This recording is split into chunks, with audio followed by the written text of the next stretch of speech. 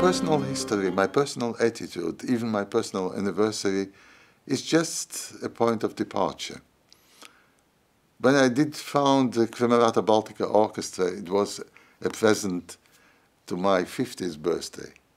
20 years later now, confronting my 70s, I feel that this project is another present, not just for myself, but it's something I want to give away.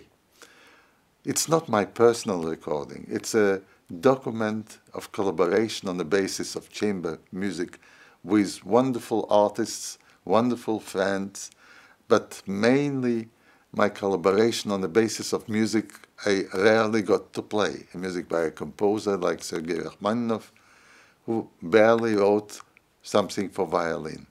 So piano trios allow us to give away our feelings, our sense of friendship, our love to music to as many people as possible. And I'm happy that this is going to happen on the verge of my anniversary.